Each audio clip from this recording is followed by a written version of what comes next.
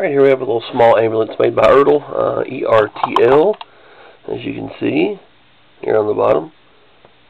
Fancy serial number too. I guess it makes it more special. I don't know, some kind of number and letters.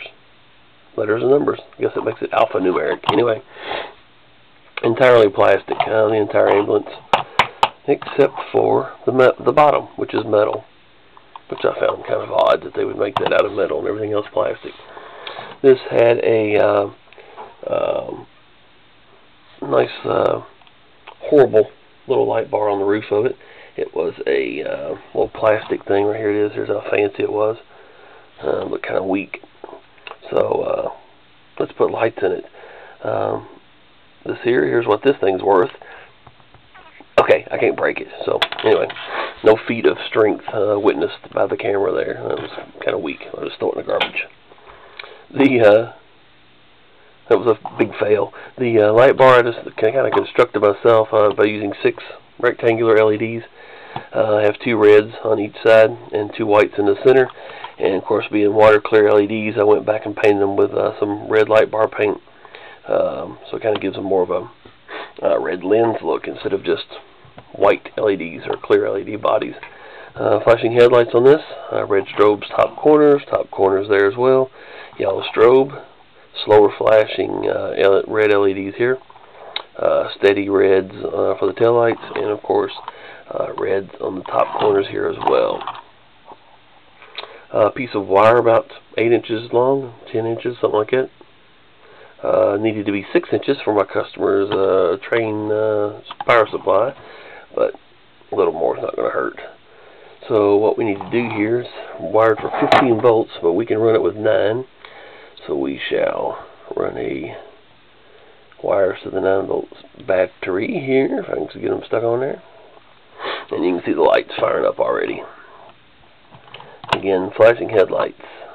I can definitely detect even my camera picks it up. I'll say that it won't show up on YouTube anyway. The white LEDs in the center, along with 2 reds on either side. Alright, red strobes on the top. Red taillights. Definitely see the red strobe and yellow strobe up top. And you can kind of see actually I lied, I keep saying strobe, it's a yellow flash. And then red flashings on the sides.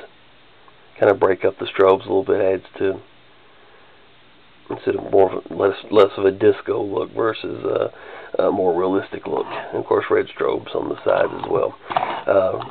Passenger side. With these LEDs, I left them sticking out since it's a train layout. I left them sticking out just a little bit from the body. I could have shaved those down to where they were flush. I decided to leave them like that so you would get more of a viewing angle from it. If they were flush, you probably wouldn't see the lighting as well from the sides. To my customer, if you decide you want those shaved down, just let me know, and I can shave those flush to the body of the ambulance where they won't stick out. Like I said, being that this is going to be probably 10 to 15 feet away from the edge of the train layout, as you said, you won't notice those sticking out. Plus, that I had a little bit extra light output for your your layout.